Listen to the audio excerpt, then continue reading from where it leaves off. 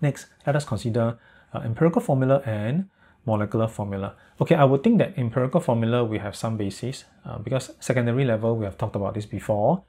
Empirical formula is just basically working out the simplest ratio. That means if you have a particular compound and you have whatever number of elements, what is the simplest ratio for the atoms, for all the different elements in the compound.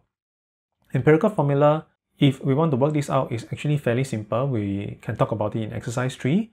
Molecular formula, of course, talks about the actual number of atoms that you can find in the compound. So comparing empirical versus molecular formula, which one is more useful? Obviously, molecular formula is better, right? Because at least I know that how many carbon, how many hydrogen, how many oxygen we have inside the molecule or inside the compound. We can actually try to figure out what is that compound. Empirical formula only talks about the ratio, simplest ratio. So it gives me some information, but the actual number of species, we don't know. So in terms of the data that we have for empirical formula, maybe it's not so much. Usually we will prefer the molecular formula. But it is still giving me some information, but we just need to keep in mind the limitation involving what we can gather from empirical formula. But determining empirical formula, we should have some idea.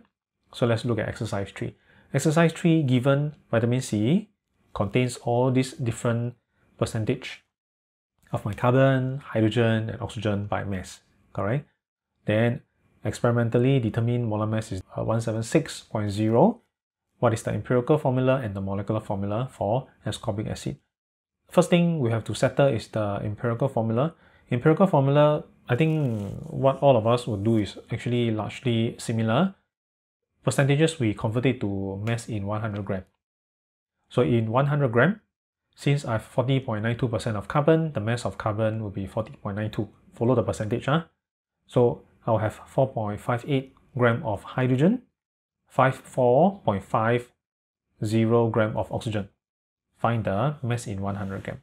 After we have mass we cannot use it for comparison, correct? We want to convert it to number of moles. Just divide it by the atomic mass. So carbon will just divide by 12. Hydrogen just divide by 1. Oxygen divided by 16. So this will be the ratio. Or the number of mole. 3.4, 10, 4 point something, 3 point something. So once we have the number of mole of carbon, hydrogen, oxygen, then the next thing we can do is we can divide it by the smallest value. In this case, the smallest number is this guy, 3.406. So everything divided by 3.406, round this off to the nearest whole number. So the ratio in this case, back to this guy, 3:4:3. So the empirical formula will be here, C3H4O3. So far so good. Molecular formula will just be a multiple of that. So what I do here is I just holding bracket, I put it as an N. Of course, in terms of molecular formula, the reason why I don't put it this way, maybe some of us will say that, why don't I, or can I put this as C3N and then H4N, obviously, then O3N. Put the N in. Can we do it this way? Of course we can, but you notice later when we do calculation, I will still have to pull out the common factor N to solve for N. So I don't think it is really necessary for me to write this nicely in this way. I just put it as holding bracket N, solve for N, then later when I write out the molecular formula, I present it nicely. C6H8O6. Supposed to have 6 carbon, 8 hydrogen, and 6 oxygen. Of course, this final answer, we cannot put in this way.